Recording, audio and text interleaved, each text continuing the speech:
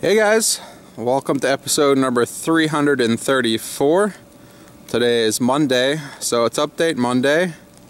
And why are we standing outside when it's cold and dark and snowing? Well, it's because we've got 10 55-gallon barrels. I wanted to spend a minute just talking about these barrels.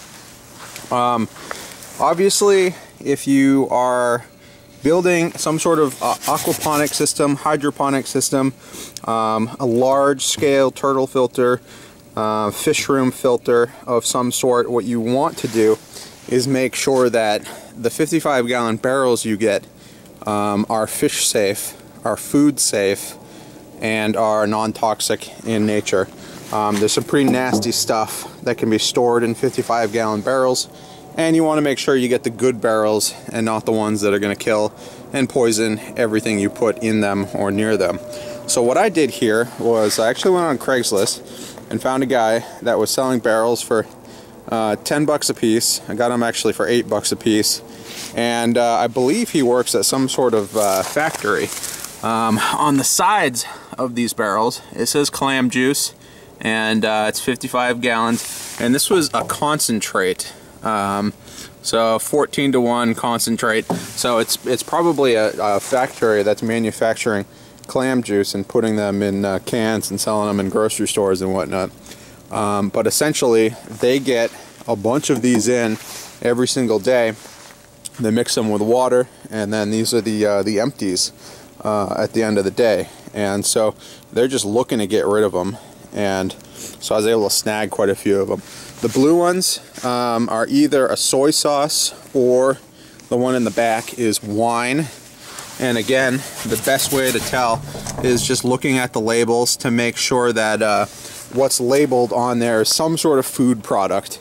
And that's my best recommendation, is to make sure that there is some sort of original label on your barrels when you pick them up. Contact people that work at factories, go look online, try to find what kind of manufacturing facilities are near you, what kind of food processing plants are near you, and pick up something that you know is going to be fish safe. So it's snowing out right now, so I'm going to cut this video short, but essentially I've picked up these 10 barrels because I'm going to use one of them to extend my turtle filter.